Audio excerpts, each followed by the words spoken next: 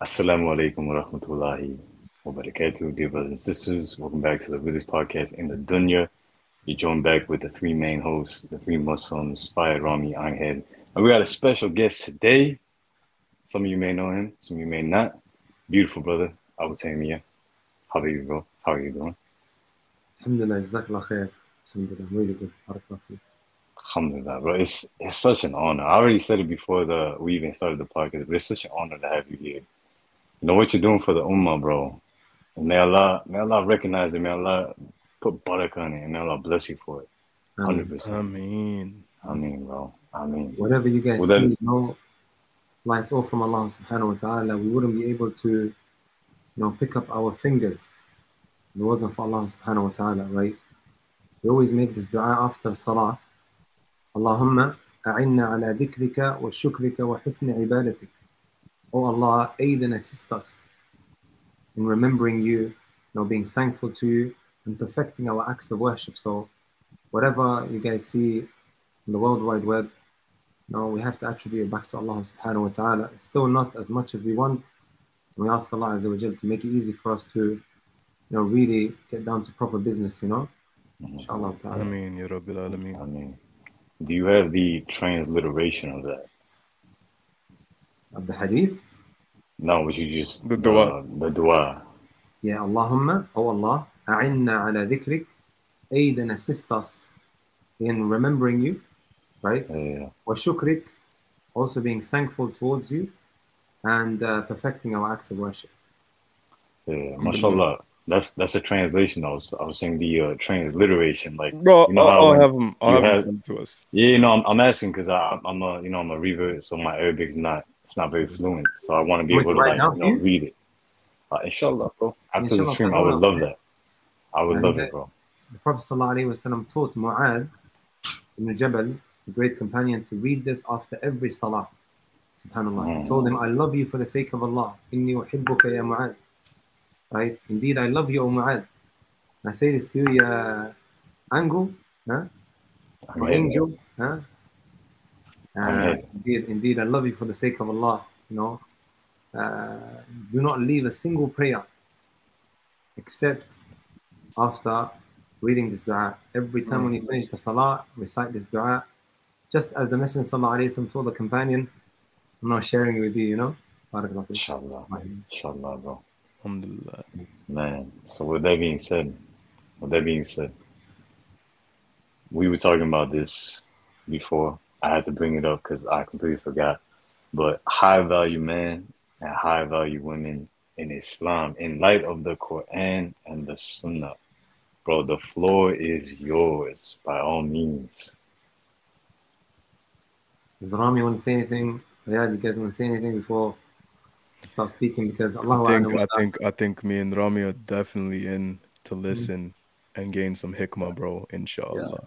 I would like to just preface by saying what a lot of people think a high value man or woman is nowadays, just so we can really compare and contrast to what people think matters and what actually matters. So high value men and women, that's a term you hear a lot in Red Pill, which has unfortunately become more of a deen nowadays. It's become more of like an ideology where people will literally have a question. Oh, my wife is acting like this. My girlfriend is acting like this. What should I do? They'll go to some YouTuber online and like kind of take him like a prophet and have him answer and say, oh, just play these kind of games with her. A high value man in this kind of world is someone who makes a lot of money, who has a lot of fame and fortune. He gets all the girls he wants. And that's what they identify a high value man with. Now, keep that in mind when Sheikh goes in on what a high-value man really is in light of the Quran and Sunnah. And a high-value woman to them is actually even worse. It's purely someone who is attractive and will like obey you and listen to you. That's what they'll see a high-value woman as, someone who will be loyal to you, which is a good trait, loyalty. But it's someone who is attractive and basically nothing more. So, Sheikh, why don't you please educate us on what high-value really is Islamically? طيب الحمد لله رب العالمين وأصلي وأسلم على المبعوث رحمة للعالمين بعثه الله شاهدا ومبشرا ونذيرا وداعيا إلى الله بإذنه والسراج المنيرا. I think maybe a good place to start is that we establish and highlight that what really matters at the end of the day is what Allah subhanahu wa ta'ala thinks of every single one of us. You can be an individual who is considered high value amongst all of the creation that are walking on the face of this earth. However, if you are a saqib, if you are somebody who, you know, is absolutely garbage, if you want to call it that, right? In the eyes of Allah subhanahu wa ta'ala, does that really, really matter? Right? Subhanallah, right? When you even look at this, you know, it's such a profound hadith.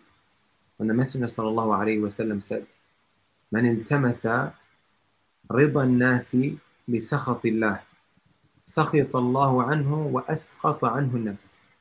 Whoever looks for the pleasure of others, subhanallah, he does things, right, in order to please so and so, to get into the good books of so and so, this person and that person. His main concern is what the people think. And in the process of doing so, brothers and sisters who are listening, right, he enrages Allah subhanahu wa ta'ala. He enrages and angers Allah Azza wa Jalla with his actions. What did the Messenger sallallahu alayhi wa sallam say is going to happen? What will the outcome be? Allah subhanahu wa ta'ala will become angry with him, and he will make the people angry with him as well. Right? So at the end of the day, that which really, really matters is what Allah subhanahu wa ta'ala thinks of every single one of us. And that which is going to make you praiseworthy in the eyes of Allah subhanahu wa ta'ala is to simply fulfill what he has instructed every single one of us. Right? SubhanAllah, you know, I came across the statement of Ibn al-Jawzi, and it became one of my favorite. It honestly did. Right? He said, "Ajibtu liman yatasanna'u lin-nas." It amazes me how one really goes out his way to please the people, to get into their good books. وَيَنْسَى أَنَّ قُلُوبُهُمْ بِيَدِ اللَّهِ. He forgets that all of their hearts are in the hands of Allah Azza wa Jal. Meaning, Allah Azza wa Jal can easily change the state of their heart, of what they think about you. Right? And we know the hadith of the Prophet sallallahu alayhi wa sallam when he said, "Inna al-quluba bayna usbu'ayn min asabi' rabbil alamin." Indeed, the hearts of the people are in between the two fingers of Allah subhanahu wa ta'ala. Allah Azza wa Jal could choose to keep it upright, and Allah Azza wa Jal could choose to lead it astray. So it's in the hands of Allah Azza wa Jal, right? So as long as we work towards pleasing Allah subhanahu wa ta'ala, and it's one of the points that I have written down anyway, right? You know, إِثَارُ الْآخِرَةِ عَلَى الدُّنْيَا, prioritizing the hereafter over the dunya, you will see that Allah subhanahu wa ta'ala will honor you. It doesn't necessarily mean that one has to be known by the people in order to be considered high value in the eyes of Allah Azza wa Jal. I don't know if you guys have heard this statement before. I don't know who actually said it, but the statement goes, كَم مِّن مَجْهُولٍ فِي الْأَرْضِ مَعْلُومٍ فِي السَّمَاءِ. How many people are unknown on the earth? Nobody knows who they are, but they are known by Allah subhanahu wa ta'ala. Right? They are known by Allah Azza wa Jal. I always tell brothers and sisters, you just started practicing, right? You're doing a lot of good deeds. You may come across an individual, you may walk past a person who's doing all sorts of sins, and it's so easy that you end up looking down on that person, right? You look down on that person, it could be the reason why you end up falling off. Be extra careful how you look at that individual. You look down at him, you never know, brothers, right? You belittle him, right? He could have a secret deed between him and Allah Azza wa Jal that nobody knows about. He cries his eyes, he cries his eyes out every night, begging Allah, forgive me for my shortcomings, I'm trying. And then because of that, he has such a high status in the eyes of Allah subhanahu wa ta'ala, as opposed to you who walked past that individual with arrogance and pride, right? Ma'al asaf al-shadid. So I think this is a good place to maybe start. There's so much more that can be mentioned, right? What really at the end of the day matters, my brothers and my sisters, and this is what's going to raise you in the eyes of Allah subhanahu wa ta'ala, is that you adhere to what He has instructed you with, right? This also reminds me of Abdul-Rahman ibn Abza. You know, it's good that you guys actually mentioned this. It just came to mind literally right now. And what Umar ibn Khattab radiallahu ta'ala anhu says really should be written into golden ink. One time Umar ibn Khattab radiallahu ta'ala anhu was leaving Mecca, right? And he reached an area called Usfan, right? It's some distance from Mecca. And he runs in to a tabi'i called Nafi', who used to give service to his son, Abdullah ibn Umar radiallahu ta'ala anhu. Nafi' asks the Caliphate, the great Khalifa, Umar ibn Khattab, who have you left the people in charge of? You're now leaving. Who have you left in charge? He said, an individual called Abdul-Rahman ibn Abza. He said, who? Abdul-Rahman ibn Abza.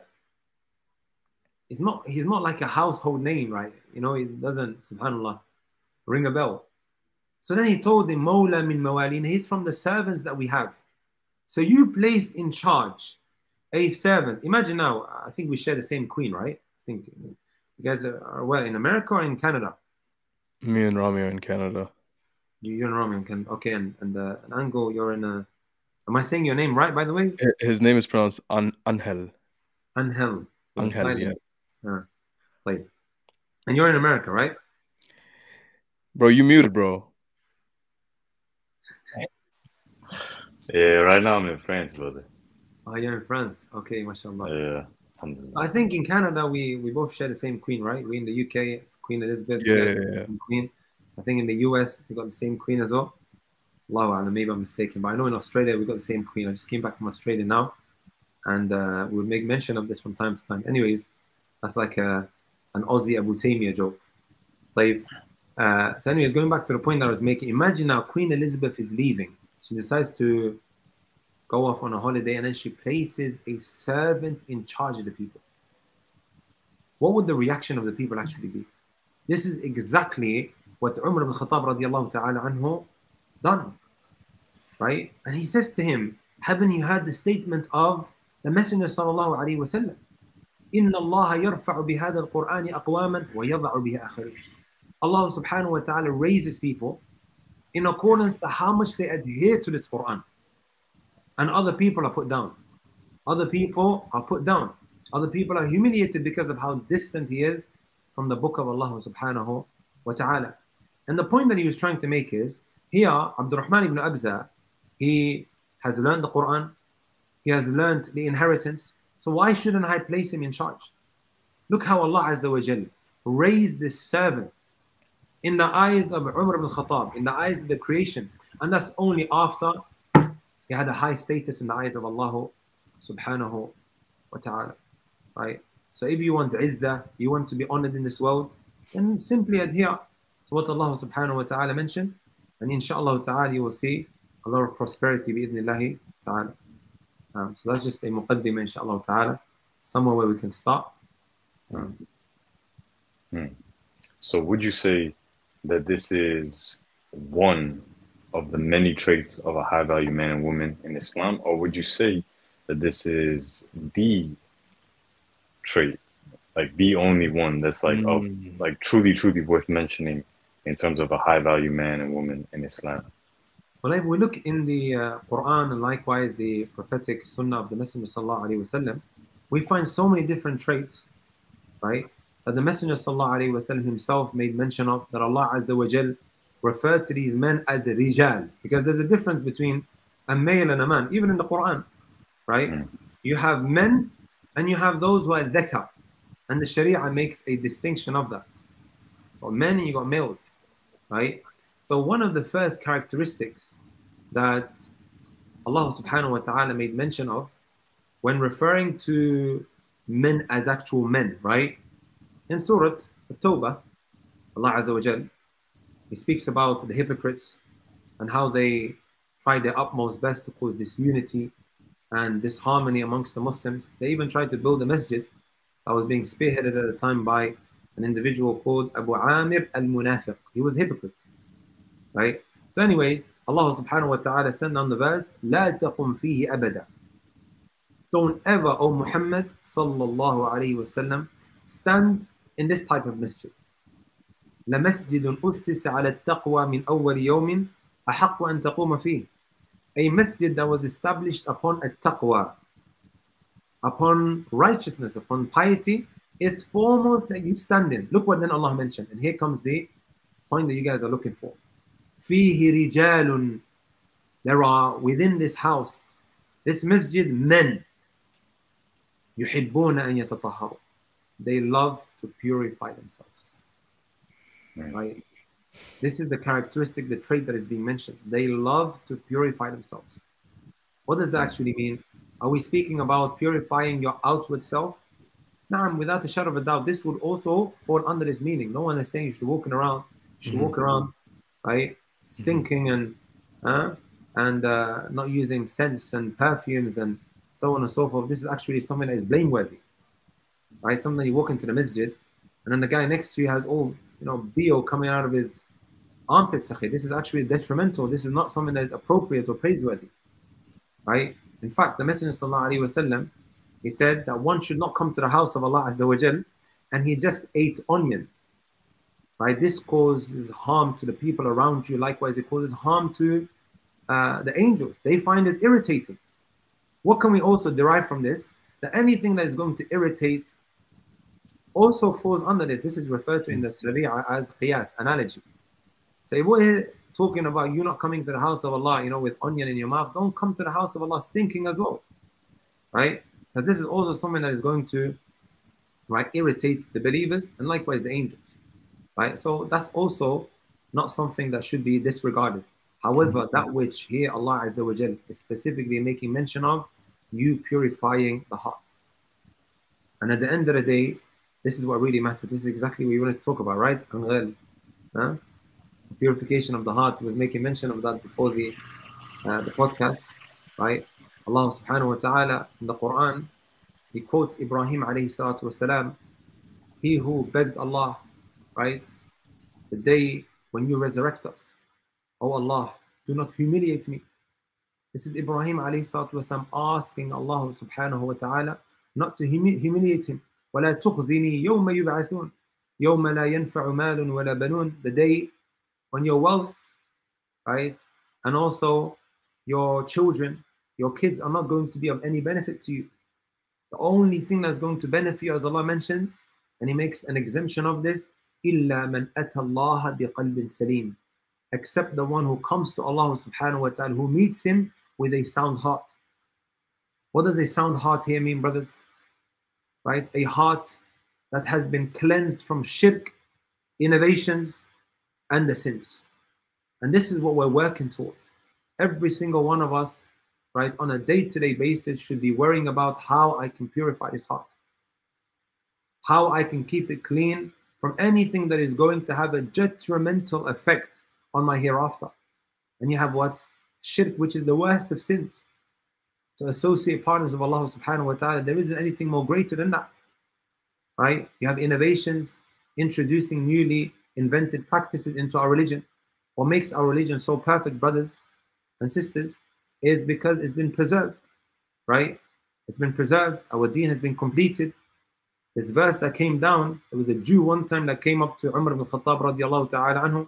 He said, there's a verse in your Quran. Had it come down upon us Jews, we would have taken that day as a day of celebration. Which ayah are you talking about? Al-yawma akmaltu lakum deenakum, the day when I completed your religion, right? The day when I completed your religion. Subhanallah, imagine, right? We just accepted all of these innovative practices into our religion. Would our religion be any different to the Christians? You got gay pastors now. You got some of their pastors that are gay. And then he's what? Reading out the Bible to them. Sorry, brothers, it just looks like the lights are coming off here. Oh, and there's nothing dodgy going on here, but someone keeps switching off. Huh? No, there you go. You go. Don't worry, the place is gin-free. No, it came back on. I'm actually in the masjid, in one of the rooms. So the point of the matter is, look how their deen, their religion, has become so tampered with, right? If we open the door now for anyone and everyone to just come and start introducing newly invented practices into our religion will just become no different to this. It can just be changed, it can just be tweaked and so on and so forth. And then the third thing, of course, brothers and sisters, is making sure that our hearts are purified from the sins, whether they may be major, whether they may be minor. This is what we really want to ensure when meeting Allah subhanahu wa ta'ala. That's what really matters at the end of the day, because that's what Allah subhanahu wa ta'ala is going to be looking at. There's another hadith, there's a hadith of Abu Hurairah radiallahu ta'ala anhu, when the Messenger sallallahu alayhi wa sallam said He, Allah Azza wa Jal, does not look at your outer appearance. He doesn't look at how huge or how thin or how skinny you are. No offense to you brothers who work out, huh? Allah Azza wa Jal doesn't actually pay too much focus to that, right? Or what color skin you are, or what color skin you have. Whether you're black, whether you're white, whether you're orange, whether you're tanned, all of that, brothers and sisters, Allah subhanahu wa ta'ala doesn't look at that, right? وَلَكِنْ يَنْظُرُ إِلَى قُلُوبِكُمْ وَإِلَى أَعْمَالِكُمْ. Allah Azza wa Jalla looks at your hearts, and He also looks at your actions. Now that I said that, does that mean I'm discouraging everybody to work out or to go to the gym? No, I'm not actually saying that, right? We spend sometimes how many hours in the gym? 8-9 hours? MashaAllah, the brother's so strong. He can bench press 120 kilos, right? He's that strong, Allahumma barik. But then, brothers, you know, when it comes to the Fajr prayer, that blanket is only 500 grams. Are we able to lift that? That's very, very important. That imagine we just spend a fraction of that on our hearts, on our relationship with Allah subhanahu wa ta'ala. We'd go a very, very long way. And of course, Islam also encourages one to be strong, to prepare himself, right? So I'm not disregarding that at all, but I'm saying what really, really matters in the eyes of Allah Azza wa Jal is the purity of your heart, right? When you really think about it, brothers and sisters, when an individual does these filthy, evil acts, would we all agree that they all stem because of some sickness in his heart? Think about it for a moment, guys, right? The individual who starts spewing all this nonsense after having embraced the ideology of atheism, didn't it all start with something that settled in his heart? It started with his heart, and then all of a sudden he started projecting on his limbs. That's the reality of the matter. Likewise, when you look at these feminists, this belief settled in her heart, and then she started spewing all of this evil, all of this nonsense that's coming out of her mouth. The whole world, brothers, right, you could see, is run on a belief. China doesn't do whatever it does except due to a belief. America doesn't do what it does except due to a belief. When this heart becomes corrupted, you see that the limbs, they follow suit. And again, this is exactly what the Prophet ﷺ said. Indeed, inside of your body, there's a piece of flesh. If that becomes rectified, everything else becomes rectified. If that becomes corrupt, everything else will become corrupt as well. What is this? This is the heart. Right? This is the heart. Does that make sense, guys? So this is maybe the first trait that we can make mention of. You guys want to add anything? You guys want to say anything? Faddalu. You guys have it makes comments? sense. I don't know, it makes sense. I just want to make it clear again. I don't have anything against people who go out and work out. Someone's listening to this thinking, oh, this guy's telling us not to go to the gym. La, go work out. Muscle yourself up. I'm not saying that you shouldn't. However, if this is now going to affect your relationship with Allah subhanahu wa ta'ala, simply because you're around women who are dressed in whatever they are dressed with, you know, with all that tight stuff, this is, of course, without a shadow of a doubt, is it not going to have an impact on your heart? That which you look at, everything that you keep looking at, brothers and sisters, it has a direct impact on an individual's heart. That black dot, and then another black dot, all the way up until your heart has become so blackened. You put good in front of that individual, he doesn't even recognize it. You just see him drowning in evil, and that is because his heart has become so desensitized to evil and filth. The Messenger sallallahu alaihi wasallam would repent, brothers and sisters, 70 times in a sitting. 70, and this is the Prophet sallallahu alaihi wasallam. He would say, astaghfirullah, astaghfirullah, astaghfirullah. And we know that repentance and also saying astaghfirullah, it cleans the heart. These black dots, every single time this black dot hits your heart, it's cleaning it when you're saying astaghfirullah. And in some narrations, he would do it 100 times. Not are we doing istighfar, not are we seeking repentance from Allah as well as seeking forgiveness, while at the same time we find ourselves in these environments thinking that there's absolutely nothing wrong with it. Wallahi, brothers, this will lead us to destruction. Every time when we see whatever we shouldn't be looking at, it is putting that black dot onto our hearts, which then has consequences, some very serious consequences. Imagine, brothers, right? I had brothers and sisters message me in the month of Ramadan saying what? I committed zina in the month of Ramadan. Imagine that. In the month of Ramadan, they committed zina. How do you think this happened? Let me ask you guys, honestly. Tell me what you think. How do you think they committed zina in the month of Ramadan? And I would even ask them, did you know her or did you know him? Before the month of Ramadan, they would say, no, we didn't know one another. How do you think it happened so quickly in the month of Ramadan? Huh, brothers? I'm not sure. Did they know it was zina or did they not know it was zina? No, of course they knew it was zina. They knew that they shouldn't be doing zina. But how did it now reach this particular point where they're committing zina in the month of Ramadan, knowing that they shouldn't be doing this in the most sacred? The state of their hearts? Yeah, it was in the heart. What happened was, brothers, what they kept on looking at on social media, one thing led to another. Not lowering the gaze, he sees this fancy profile picture, it clicks on her profile. And the moment you click on her profile, brothers and sisters, you are playing with fire. One thing just led to another before they ended up falling into what was the unexpected. An innocent look led to what? A zina. Subhanallah. He kept on looking, and what? Every single time he hits his heart, that black dot hits his heart.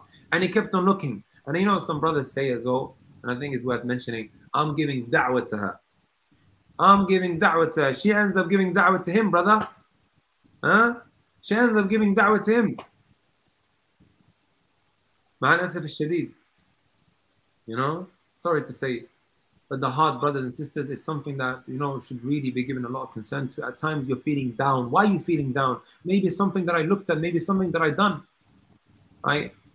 Like we go into the effects of sins in the heart, I think we'll be here till tomorrow. So, so at the end of the day, brothers, and I'll conclude with this, inshallah ta'ala, on this particular point. If you want a pure, clean heart, then take this advice of Ibn al-Qayyim rahmatullahi alayhi when he said, "Man arada safa'a qalbihi falyu'thir Allah ala shahwatih." Whoever wants a pure, clean heart, then let him make it a habit to always put Allah subhanahu wa ta'ala before his desires and temptations. It gets tempting, your friends are calling you. The phone is calling you. The filth and the evil is calling you. And you step on your ego, or you step on your, whatever they call it, right? You bite your tongue, right? And look how you feel after that. This is one of the greatest mechanisms to really purifying your heart. Put Allah subhanahu wa ta'ala first. Okay. See how you feel after that. So I got a question for you, Ustadh. Yeah. So let's say we're speaking to an individual that understands this, but they're in it too deep. So I know you're talking about every time you look at haram, you know, every time you look at, you shouldn't be looking at, there's a black cloud and then it's before you know it, it's gonna. We don't want anyone listening to think what we're saying is when you look at that, immediately it's zina. No, but what we're saying is every single step is something that basically numbs you to the reality that you're headed towards zina. I mean, I think your audio is going. Sometimes it's good and then sometimes it's just because... Could you hear me now? Yeah, now it's excellent. Yeah, okay, alhamdulillah. So my main question is, what do you say to those people? What do you advise those brothers and sisters that are in it too deep, where they don't even have the willpower to like basically abstain? So for example, brother that's desensitized to looking at what he shouldn't be looking at, maybe he does it multiple times a day. So what advice would you have to this brother? Because for him, it's like an addiction at that point. Right, wonderful. Right. And what I'm about to say, brothers and sisters who are listening, right, has worked for a lot of people. Right. And these are practical steps that I advise every single one of you guys to take. The first thing, brothers and sisters, Ibn al-Qayyim rahmatullahi alayhi says, وَمِنْ أَنْفَعِ الْأَدْوِيَةِ الدُّعَاء. From the greatest of cures and most effective is a dua. To make dua sincerely to Allah Azza wa Jal.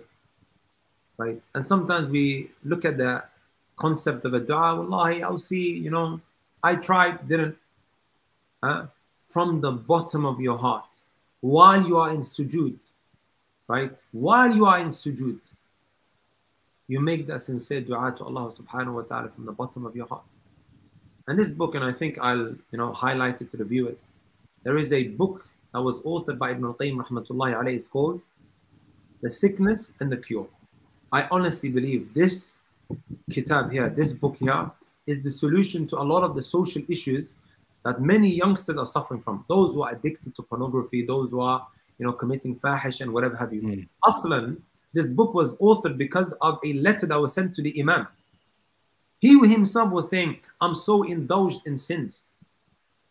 Right? And you gather, subhanAllah, the concern this individual has, this writer or this sender of this letter, of how much he's been trapped in these sins. And he's saying to Ibn al-Qayyim, if I don't find a solution out of this situation, this is now going to lead me to destruction. I remember when the Shaykh was teaching us in the Haram, in the Prophet ﷺ masjid, he was saying, it seems like this person has an addiction to something. Isn't this what many shabab are suffering from today? Right? And then the Shaykh authored a whole book speaking about the effects of sins. One of the things that he mentioned in there was that from the greatest and most effective of cures is a dua. Wallahi, brothers and sisters, how often have I advised an individual with regards to this particular concept of a dua? You may see that it doesn't happen the first time, but I tell you, keep on going. Keep making dua, right? Keep asking Allah subhanahu wa ta'ala. Keep trying. And now I'll come on to the second point. Every single time that you commit that sin, stand up, make wudu, pray 2 rak'at. Pray 2 units of prayers. And in that sujood, you're making dua as well, because the closest that you draw to Allah is where? In your prostration position, in the sujood. أَقْرَبُ مَا يَكُونُ الْعَبْدُ مِنْ رَبِّهِ وَهُوَ سَاجِدٌ. And it's only a matter of time. If Allah Azza wa Jal sees that goodness in your heart, He'll give it to you. Right? It may not necessarily happen the first time or the second time. You may go back into that sin, and I don't care how many times you fall back into that sin. I don't care what you are doing. Sometimes the shaitan comes and whispers and makes you feel hypocritical. Right? How can you be praying when you're committing zina? How can you be praying when you're moving drugs from A to B? Right? How could you? See how he tries to trap you, tries to make you feel that you're, being hypocritical? This is a trap from the shaitan. Wallahi, I don't care if you're a prostitute and you're indulged in this sin. Keep returning back to Allah subhanahu wa ta'ala. In that sujood, make dua to Allah Azza wa Jal. Oh Allah, forgive me. Oh Allah, help me overcome the sin. See what happens. Allah Azza wa Jal has promised this in the Quran. إِن يَعْلَمِ اللَّهُ فِي قُلُوبِكُمْ خَيْرًا يُؤْتِكُمْ خَيْرًا. If Allah sees that good in your heart, He'll give you that goodness that you're looking for. I'll tell you guys about a brother that I came to know about, right? And he went on Umrah with us. Our brother, Imran ibn Mansour, he has these, I think you guys know him, right? Yeah, Dalaman.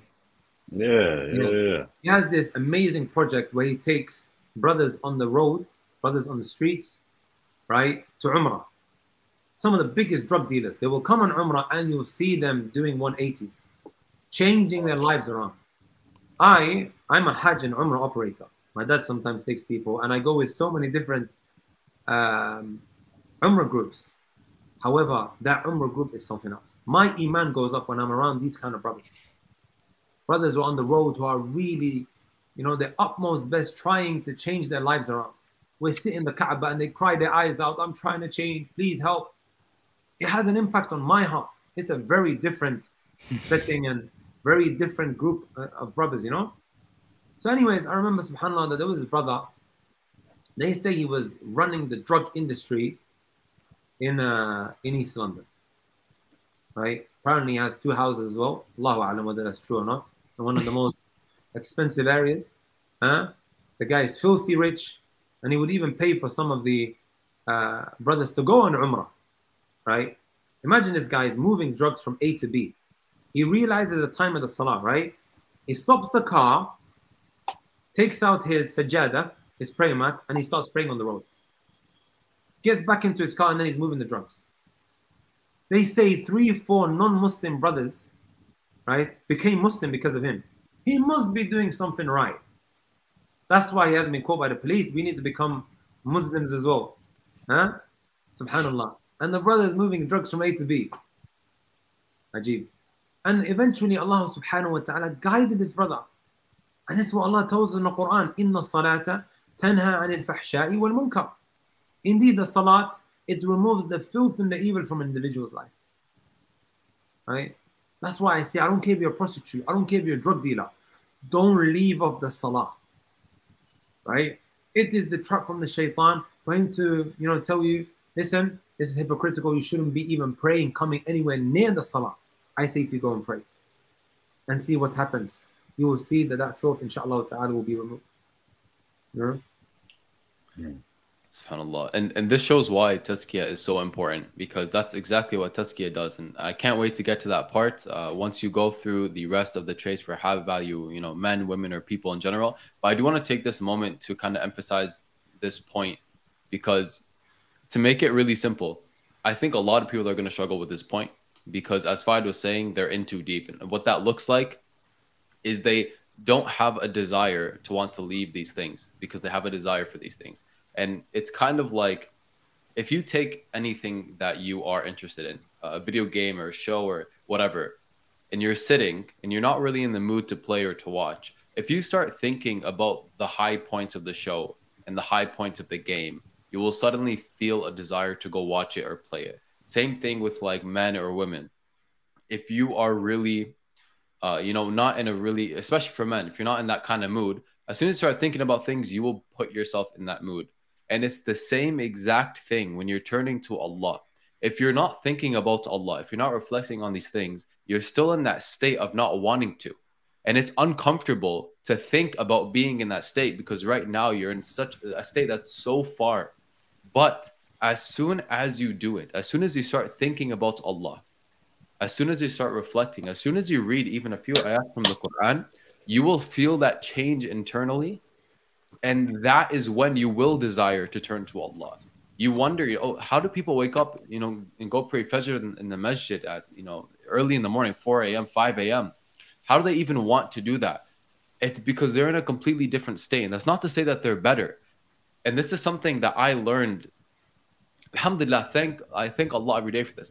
I learned this when I was younger. I wasn't practicing. I went to a Catholic school. I was 16 years old, and I came across one video on YouTube about Iblis. And that's how I kind of, got back into Islam again.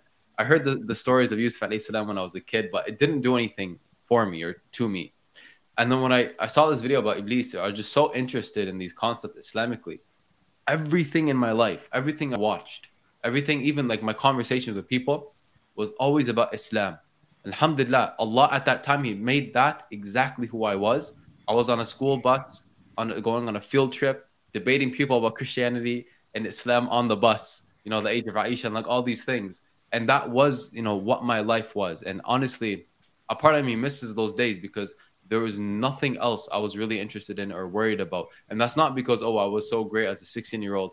It's because that was all that surrounded me. And as a product of my surrounding, my life was just, da'wah, Islam, being good to people, trying to call people to Islam and all these things. MashaAllah. Allah Mubarak, bro. Yeah. So it's not about me. The point. No, that's deep, bro. Change your surroundings, inshallah, and you will become a better person. Inshallah. Without a shadow of a doubt, surroundings plays a huge role. That's why, the guy who killed 99. I'm sure you guys have heard of the story. He killed 99, and then he went to seek guidance, right? And he looked for the one who was the most knowledgeable on the face of this earth. And he was directed to a monk who was actually ignorant.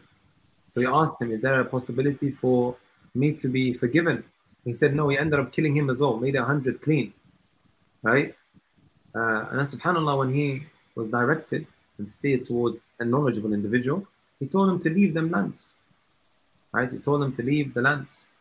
And it may well be that an individual is in need of changing his surroundings by leaving wherever he is. I remember my situation, subhanAllah, and I've been mentioning this in some of the lectures that I've done. If my parents did not move me out of London, one of three things would have probably happened in Allah Azza wa Jalla. I would either be dead, or I would have joined ISIS, or you would have found me in prison by now. Many of those around me, they ended up falling into, finding themselves in one of these three situations. My parents, they moved me out and went to a city called Leicester City. And sometimes when I think back at this hadith, I see the effect of that. Like we had some brothers. I remember this last Umrah that we went on, I had a brother saying to me, you can't leave the house except that he's holding a machete.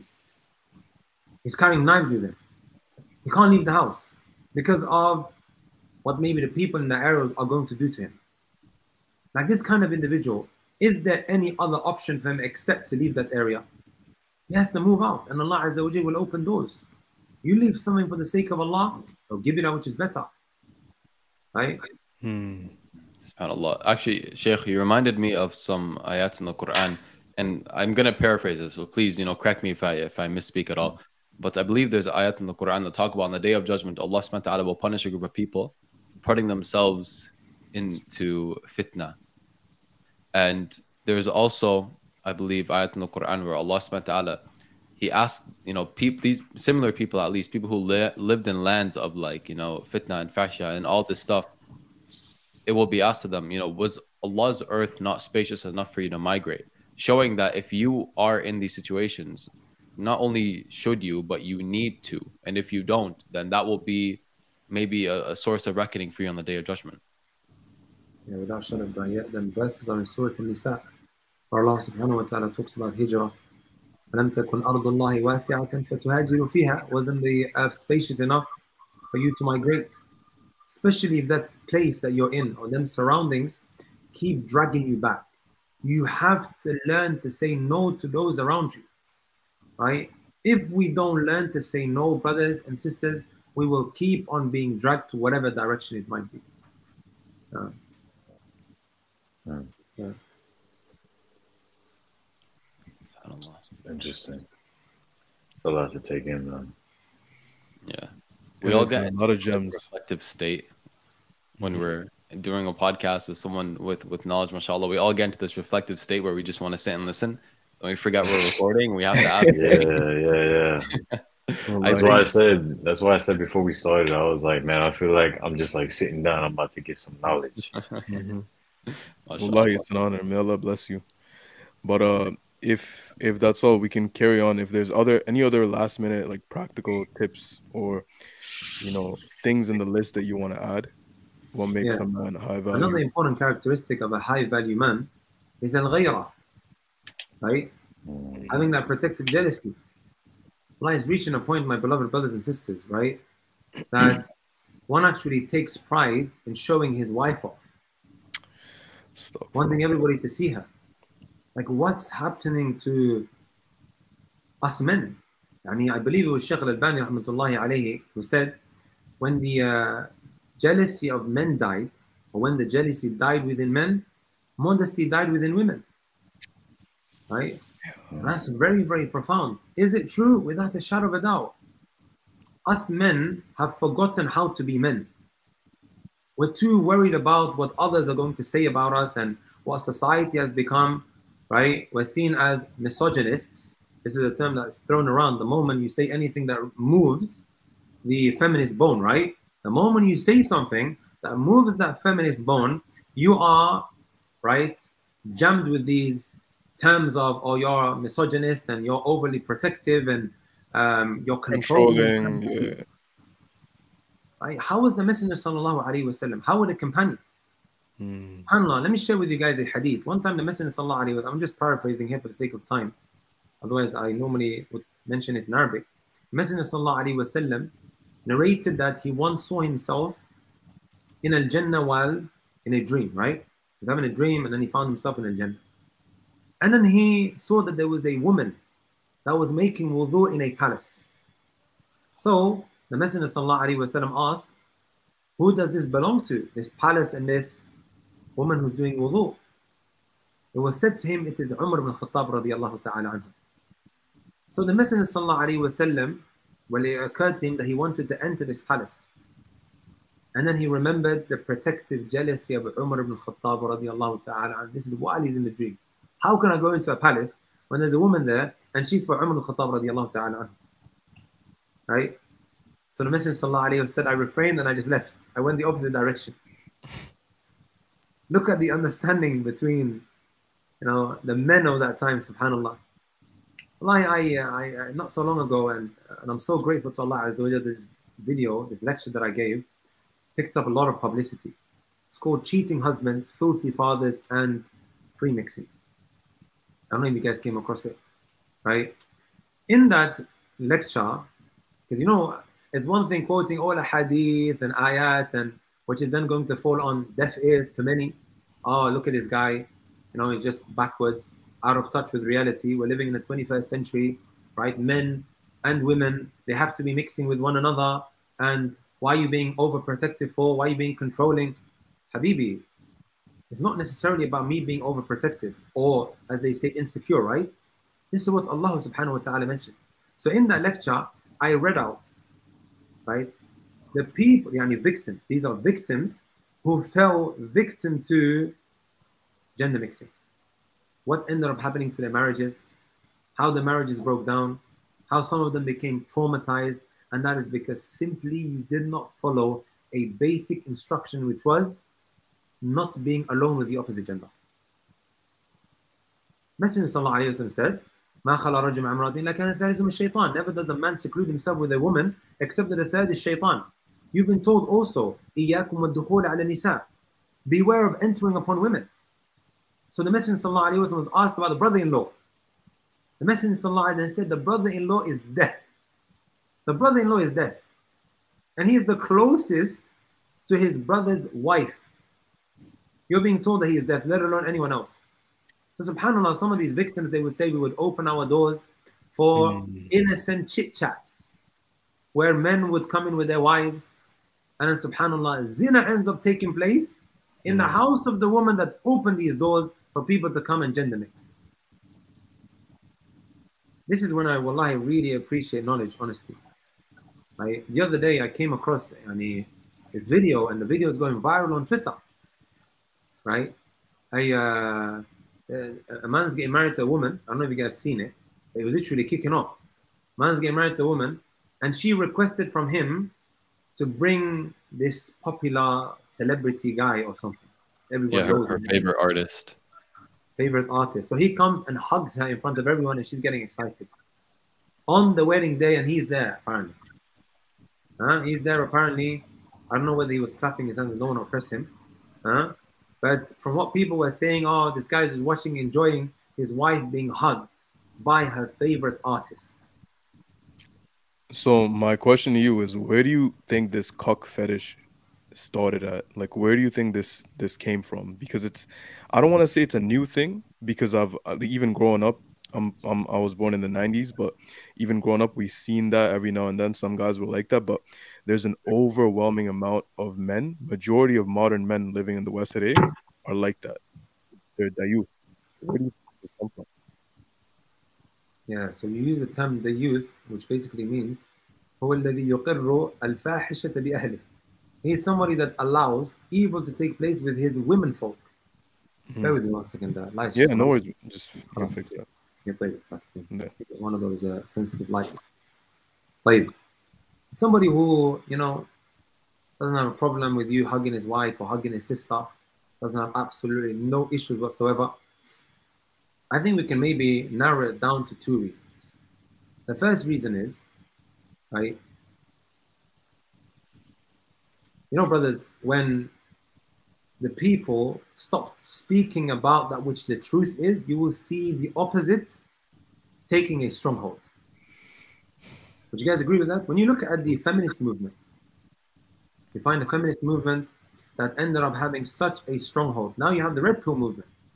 Well, not everything that they say is actually wrong. They are coming out with some things that are correct, right? However, a lot that which they propagate, to be honest, isn't in line with the Sharia. In fact, it is contrary to it. So you have a type of batil, a type of falsehood that is pretty widespread.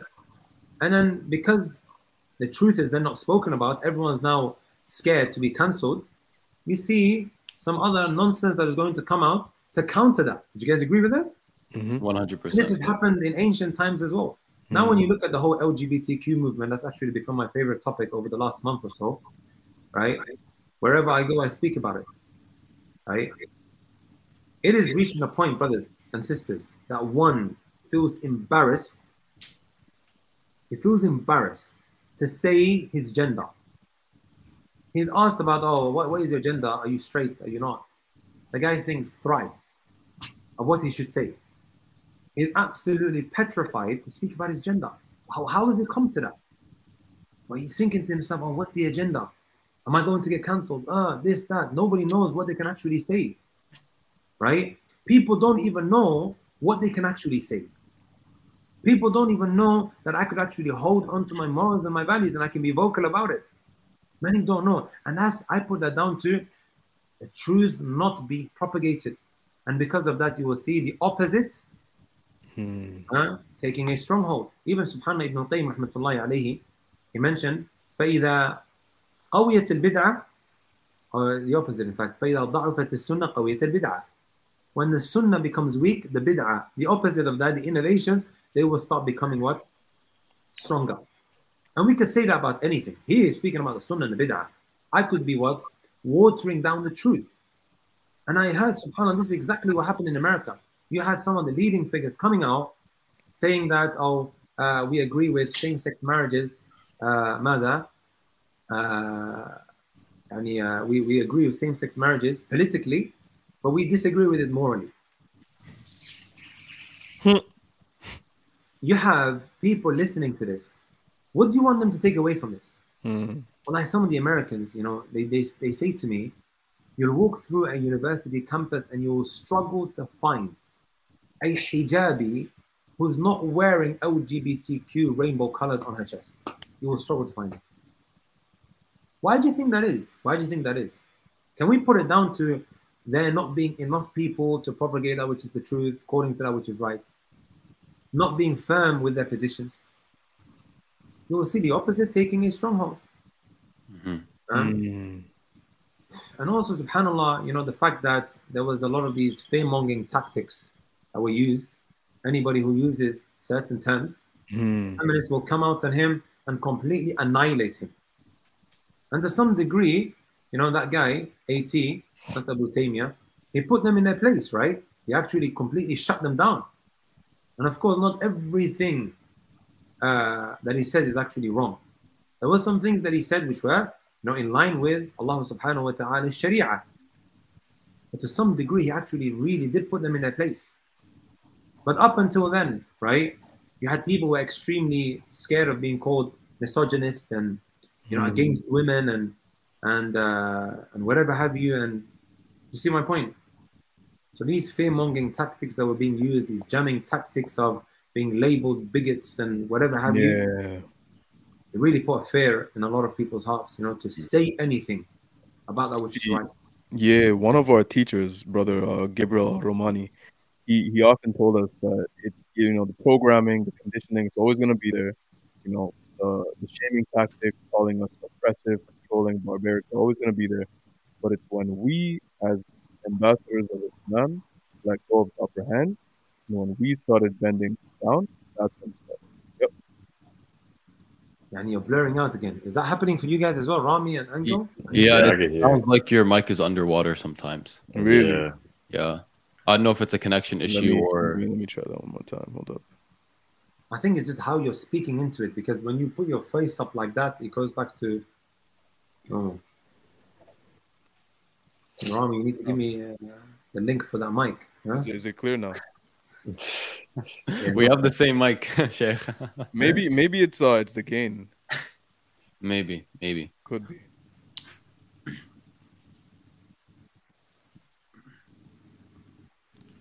But Sheikh, no, bro, what's on your mind? Oh, we're back to recording time. My bad. Habib, you know what's funny, right? You know what's funny? I did some research on how all of this LGBTQ stuff started picking up in the 1980s. Two Harvard graduates, they used this 3-step strategy in order to really push this narrative. You know what this 3-step strategy was? Number 1, desensitize. You speak about an issue so much that people become so desensitized to it. Khalas, okay, we've got the point now. Because they keep hearing it. If I stand on the pulpit and I'm propagating the exact same thing week in, week out, even if you don't agree with me the first week, after week number 5, you subconsciously have accepted what I'm saying. Step number 2, using these jamming tactics to label anyone who comes with a descendant opinion that he's this and he's that. Fear-mongering tactics. Does that make sense? They will start using these jamming tactics to label you bigots, to label you a homophobe, and you're this and you're that, and then khalas, you will be silenced. Number 3, once that happens, brothers and sisters, convert. They will easily convert you. I think it was you guys, right? I think it was you guys. You guys done a reaction video on that. Will convert your children, right? Yeah. SubhanAllah. I remember I came across that and I sent it to so many different people. I mean, not you guys' reaction, but I think I may have searched it and then I came across you guys reacting on it. Like, alhamdulillah, at least some brothers are bringing this to light, right? We got so much hate for that, I remember. And what's worse, it's from the Muslims. They're probably American Muslims. Sorry to say this, right? Find in America, here in the UK, we're a lot more conservatives, and nothing against the Americans. In America, wallahi, I had the average Muslim will say to you, "Akhi, leave them alone. We are both minority. We need one another." They are made to feel that they have to either be on the back foot or they must have these coalitions with them. Alhamdulillah, and I ask Allah Azza wa Jal, this doesn't happen to us in the UK. Here in the UK, we're a lot more conservative. And this is why I'm going to every masjid. I could be speaking about bunny rabbits and rainbows and this topic comes in. We'll make mention of it. Masjid doesn't want to call me back again, no problem. Alhamdulillah, so far, 110% record of always being what? Called back to that same masjid. Even the masajid are beginning to realize this is something that must be spoken about. Right? Excuse me, I'm not raising my voice to anybody here or anyone else, but I just get extremely passionate about this particular topic. And I just feel like not enough is being said. Not enough people are coming out. Like, think about it. How is it that this minority group, the LGBTQ movement, are so loud when in reality they are what? A raindrop compared to anyone else. They're a raindrop in the sea because every single one of them is playing a part. You see them using these hashtags. They come out. They are vocal about what they stand for. And I just want to make it extremely clear, right? That we are not here to entice harassment or violence towards any minority group. We are just quoting and we are just stating that which is happening on the ground. Every single one of them is playing a part, brothers and sisters, being vocal about what they stand for. But when it comes to us, we're being made to feel that we must be silent. No, you don't have to be silent. This position that Islam has when it comes to LGBTQ, right, is not just something that is exclusive to Muslims. This is also the view of the Christians. The other day I was quoting in a lecture how Torah Jews, I think it was over 300 rabbis, they came together and they unanimously agreed that this is something that is immoral. And I'm just quoting now. This is something that is immoral and harmful. They refer to themselves as Torah Jews. So this is not something that is just like, exclusive to Muslims. We have to really play our part. It's sad. This is the reality, right? It's sad that, young men are taking Andrew Tate as role models. I can put it down to not enough men, not enough scholars coming out and teaching the people how to be men. So when somebody like this comes out, they feel the need, okay, you know what? I never had a father to teach me. I didn't find anyone ever teaching me how to be a real man. Let me turn to an individual like this, right? So, every single one of us has a role to play in establishing the truth. Stop being scared, my brothers and my sisters. Allah subhanahu wa ta'ala will be with you. Look what Ibn al-Qayyim rahmatullah alayhi mentioned. لا تستصعب مخالفة الناس والتحيز إلى الله ورسوله ولو كنت وحدك. Siding with Allah Azza wa Jalla, His Messenger sallallahu alayhi wa sallam, don't see it as a burden, even if you are by yourself. And that is because Allah subhanahu wa ta'ala will be with you. Allah subhanahu wa ta'ala will be with you. Brothers, let me ask you guys, right? When you guys came out and spoke about this song that was going viral, did you think that this had a negative effect on whatever you guys are trying to push onto the public? Nope. Matter of fact, I think it had a positive effect.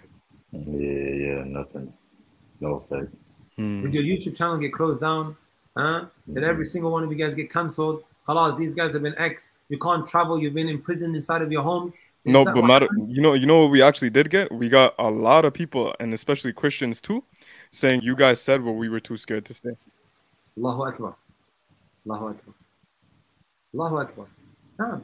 Naam. Jazakumullah khair. Jazakumullah khair. And that is because Allah subhanahu wa ta'ala will be by your side. Because you're doing that which many people are not doing. And that is standing up for the truth. And that's something that you guys are commended for.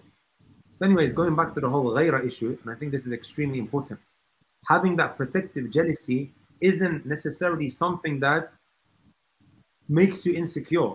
This is how Allah subhanahu wa ta'ala instructed us to be individuals who have ghayra. If that protective jealousy dies within you, brothers, you will see filth and evil taking over you, as Ibn al-Qayyim rahmatullahi alayhi mentioned. And then he says, وَمَنْ لَا غَيْرَةَ لَهُ لَا دِينَ لَهُ. Whoever doesn't have protective jealousy, doesn't have religion, you will see his religion deteriorating. And his heart will die. And then eventually you will see, right, his actions following suit. You know how you need body temperature, right? You need warmth inside of your body. Otherwise you'll die as a human being. He's saying that ghayra, that protective jealousy, is no different to that. That harara, that warmth that you need inside of your body, the ghayra is similar to that. You must have that. Otherwise your heart will die. Subhanallah. Out of all the things that he could have mentioned that keeps your life, he's talking about the ghayra like that. Talking about the protective jealousy like that. You know what's crazy? Is that every man has this, like whether they're Muslim or not. It's kind of like instilled in us, because even when I wasn't Muslim, I could feel that. And then when one, not submits, but when one suppresses this, right? Because you live in a society where it's told like, oh, you shouldn't be jealous, you know, you should let your woman do what she wants, like you should give her the freedom and all this stuff. It's like when one suppresses this, the mental chaos that goes on inside of you, like you start feeling like less of an individual. And imagine like you keep doing this more and more until now this becomes normal for you. And then now you've just kind of like submitted yourself to it. And then now, because you can't stand for that, because you can't even express yourself, because you can't even be truthful, well, now this woman's walking over you. Now she doesn't see you the same way. Now someone else is walking over you. And then it just keeps going and keep going and keeps repeating itself. So I think it's crazy, man. It's also, subhanAllah, I used to say this back in 2015 when I would discourage the youth, right, from taking these rap stars and these celebrities as role models. Right? I think it was Kanye West that really got the ball rolling, showing off his wife. Everybody's trying to be like Kanye West. Oh, come and look at my wife. Okay, subhanAllah, that which is precious. Have you guys ever thought about this point like this, right? Have you noticed that whatever is precious is actually really hard to get to? Diamonds, gems, pearls. Do you agree that it's very hard to get to? Even your bank card. Is it easy for a pickpocket to just come and swipe your bank card because you're going to try and hide it, right? Everything that is precious, brothers, is very hard to get to. Aren't our women precious?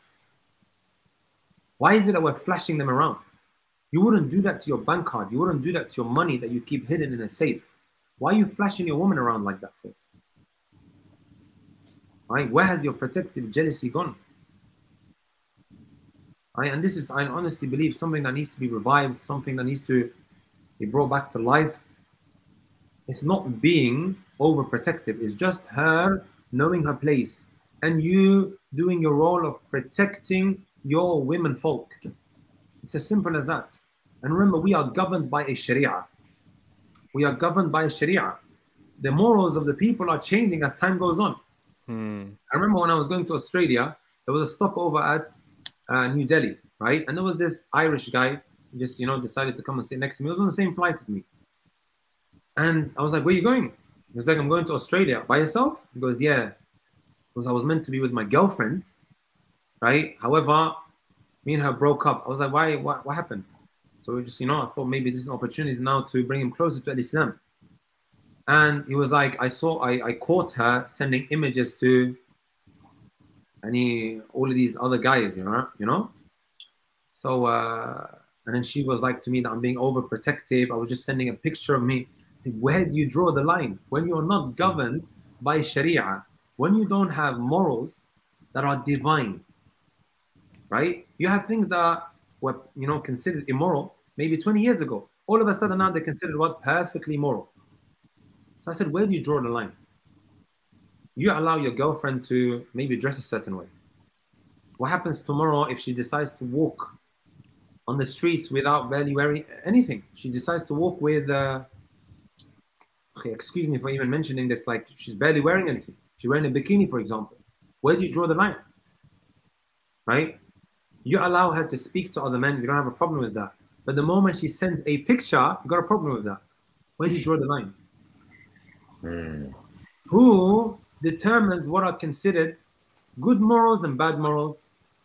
Even like when you speak to the atheists, right? The atheists, they themselves can't agree on that. What is considered morally acceptable and what is not? طيب, you guys are differing with one another. Someone may, wake up tomorrow and say, okay, me killing you is something that is perfectly moral. Where do you draw the line? This is why we have no option except to accept that there is an external entity, i.e. Allah subhanahu wa ta'ala, who has governed us with the Sharia, who instruct us to keep certain morals, and certain things need to be removed from your life. Otherwise, whatever relationship you enter into, you will always have these disputes if you don't have the Quran and the Sunnah and the understanding of the companions, right, that you keep going back to. Every other day you're arguing with her, why are you dressing like that? Why are you wearing this? Why are you not doing this? Why stop being overprotected? No, our Sharia is this, right?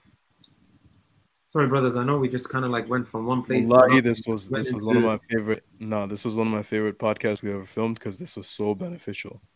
It's literally just like I was telling you the comments that we got once we made that video.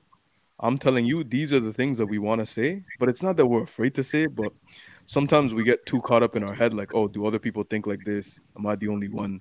But the reality is, it's fitrah. Yeah, and Allah has given us a gift of unclouding that fitrah.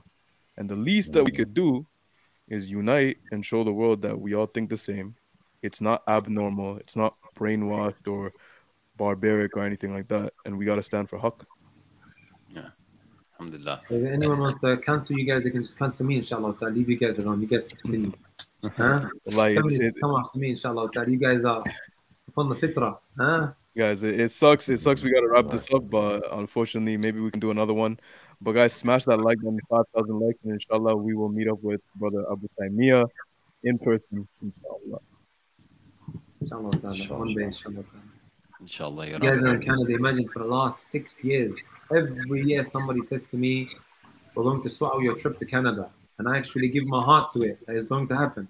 And then every single year something happens. Every single year. Even now, after the Australian trip, I was meant to be going to Canada, and something happens. SubhanAllah. Qaddar Allah ma sha fa'al. If you guys are in Canada, hopefully next year some of the brothers will, sort something out. Are you guys in Toronto or in Ottawa? Yeah, we're near Toronto, bro. Yeah. And inshallah, inshallah, we'll be going to the UK. Inshallah. My man just revealed it just like that.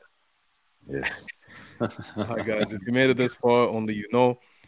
Inshallah, look forward to a UK tour coming up sometime, inshallah. Inshallah, ya Rab. طيب. With that being said, اللهم آتنا في الدنيا حسنة وفي الآخرة حسنة وقنا عذاب النار. السلام عليكم ورحمة الله وبركاته.